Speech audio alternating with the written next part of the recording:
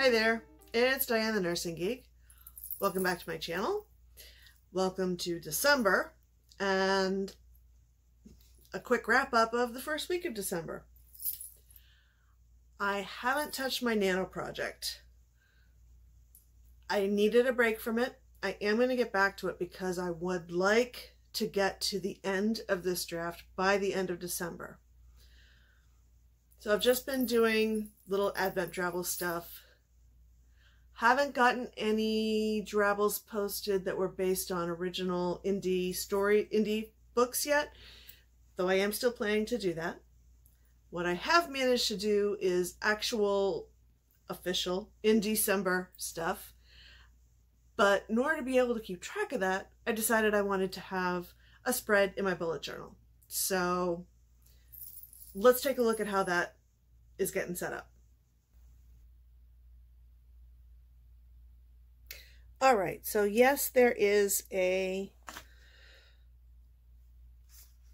digital playing square for Indiecember, but I wanted to have a spread in my bullet journal because why not? So here goes.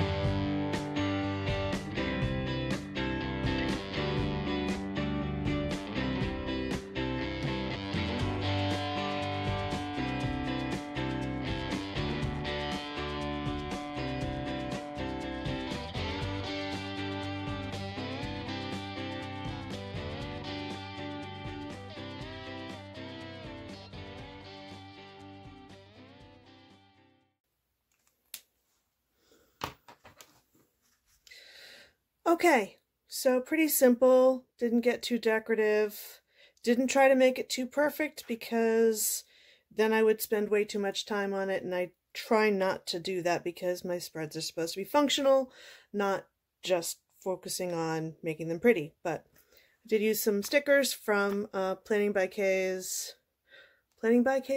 K, whichever, but her sticker set that had the Cozy Winter, I think it was called. I don't know, I'll link it below. And so these are all the boxes. I do not have any expectation that I can do a coverall, which is why I figured I need to keep track of every square that something could fit in, and then I can figure out where I can manage a bingo as I go. Let's start. Though I'm going to number these because that'll make it much easier to keep track over here rather than using the whole name, because even putting them in the boxes, by the end you could see I was getting tired and abbreviating, and my already not so hot handwriting was going to pieces. The other thing over here on the checklist, the title of the author, what squares it can qualify for, and then did I review it for Amazon or Goodreads or both, so I can just X off the little box there. So let me number these real quick.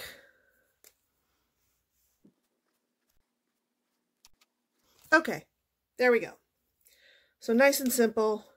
I have an easy way to keep track. If I were better with digital art, I suppose I could figure out a fun way to do it with the digital card that's given, but I'm going to have enough fun just marking that up to put it up in like as a graphic in the videos and things, so I'm not messing with that at the moment. This will do nicely for a quick little checklist. So there's that. I've managed to review 2 indie books so far, and each of them could count for at least 2, possibly 3 squares. And I'm reading another, so we'll get that one reviewed within the next couple days. For books that I've already reviewed on Amazon, what I'm doing is then adding a review on Goodreads, since you can do either for Indiecember. And if you don't know what I mean by Indiecember, it's sort of an annual thing to encourage reviewing indie authors. And there's a whole game associated with it if you want to play for a prize, or if you want to just, review lots of indie authors, then you can just do that. I'll link the stuff down below that's related to that, and possibly put a card somewhere.